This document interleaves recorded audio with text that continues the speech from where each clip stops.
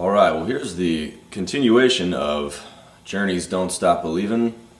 You may have seen my video already where I showed you how to play a solo guitar arrangement of the piano intro and all of that stuff. And so now I'll show you how to finish up the rest of the song. The intro is certainly the most difficult part, though there is another pretty tricky part in the pre-chorus, as you could say. So let's tackle the easy part first. The easy part is the chorus, the Don't Stop Believin' part, that comes in later on in the song when the whole band comes in.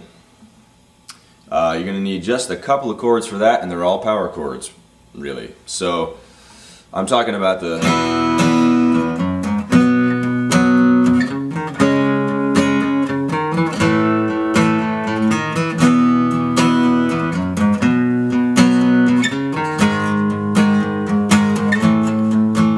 Okay, obviously that's very simple. So all we're doing there is we're playing an E power chord, and I just kind of fatten it up. So I fatten it up like this. I play the open low E, then the second fret on the A string with my index finger, and what I do is I flatten my index finger out, I bar it, so that I also play the second fret E on the D string. So I'm playing the second fret on the A and the D string with my index finger. Okay? And then I use my pinky to play the fourth fret on the G string. Okay? And then the high B and E are open. So the low E and the B and the high E are all open. And then I have 2, 2, 4. So you have to take your index finger and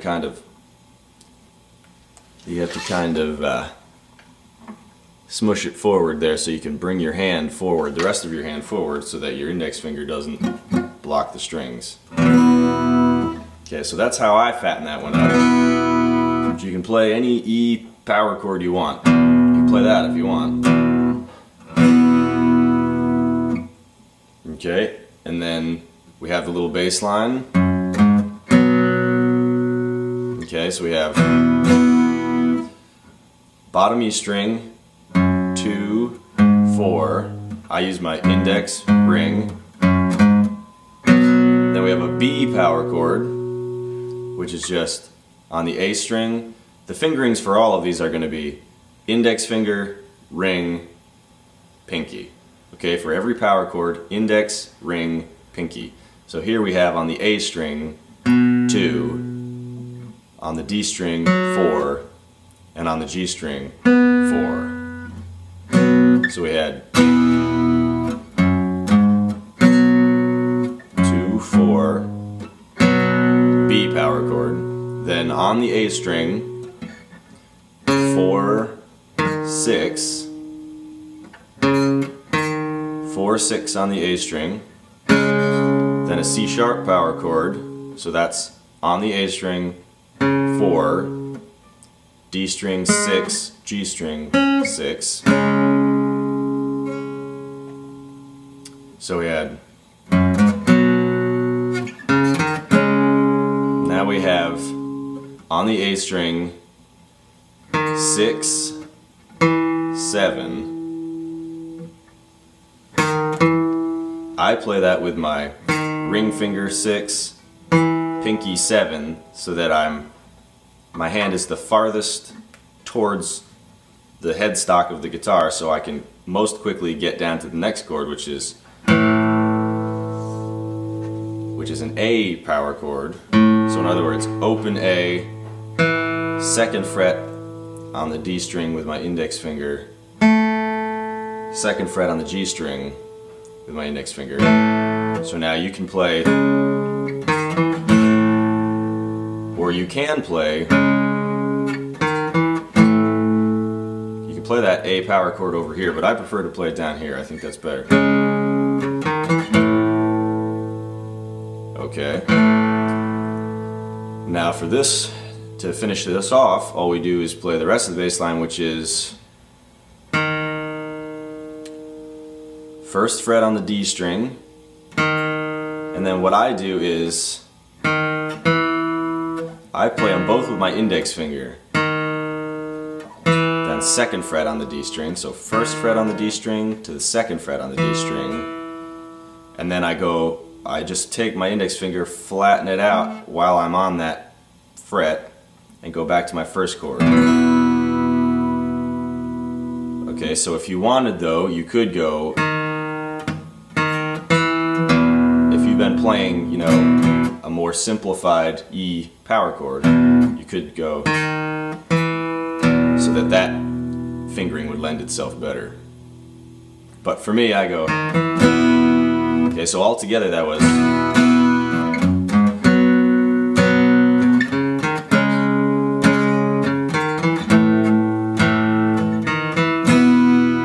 okay, so we keep going like we repeat like we just did,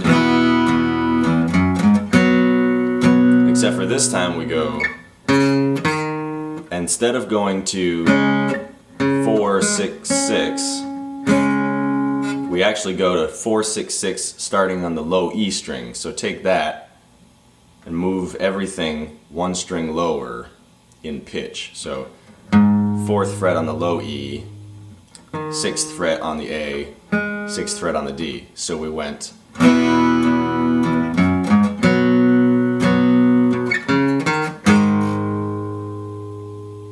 okay, and then you just finish it off by going back to the same A power chord. So the only thing we changed was, normally we would go,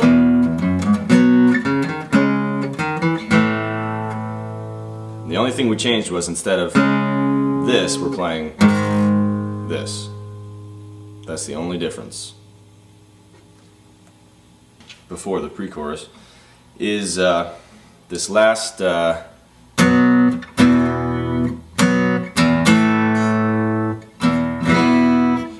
leads back into the verse and leads into everything else.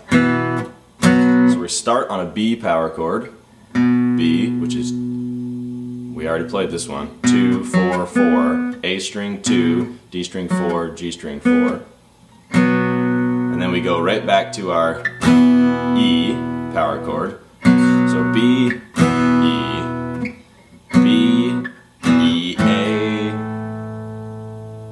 Okay? We've played all these before, so we have B, E, B, E, A.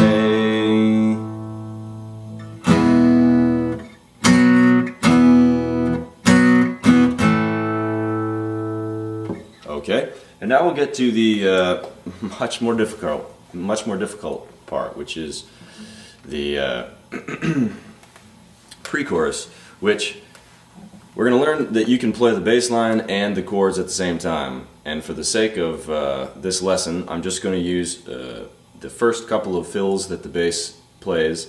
The fills actually change throughout the section, but I'm just going to use the first couple as example of what you can do, and then you can learn the others, or you can make your own, you can play whatever you want. The point is that you can play them both at the same time. So this is the part I'm talking about here.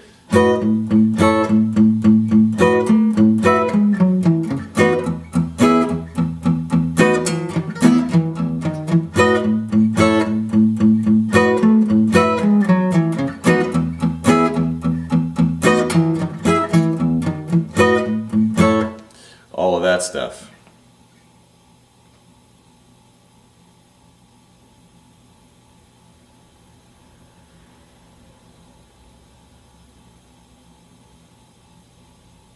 Now the way we're going to get through that is